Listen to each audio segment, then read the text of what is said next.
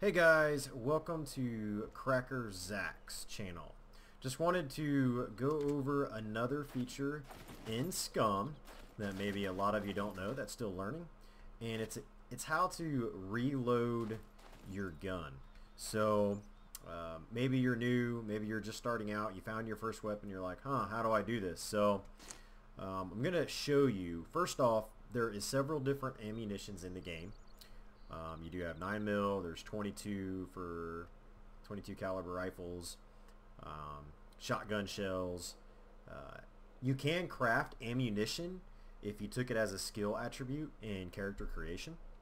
But right now I'm just going to give you a little demonstration of exactly how to shoot, reload, and equip it. So right now I'm just going to equip it down here. Right now it shows 1 of 15 bullets. That's because there's only 1 in the chamber. So if you aim and you shoot, can't shoot no more, right? So now it shows 0 of 15. So you can chamber it by pulling your ammunition down to the gun. And when you do that, it says chamber. So if you don't have a clip, you're only going to be able to chamber 1, like that. So in order to do this, you might have to find a magazine. So right now my magazine has 5 of 15 in the clip. So what I'm going to do here, I'm going to go ahead and chamber 1 in the gun. That way that's in the chamber. And then I'm going to pull the bullets over to the clip and I'm going to put load ammo. Bingo! So now you got a full magazine with 15 shells in it. And then what you're going to do, you're going to pull that over, put it on the gun and hit equip. He loads it in. Bam! You're ready to go.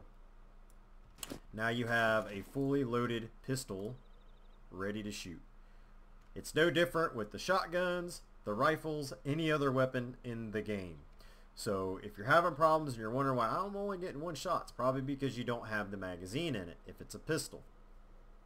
So I hope this helps you.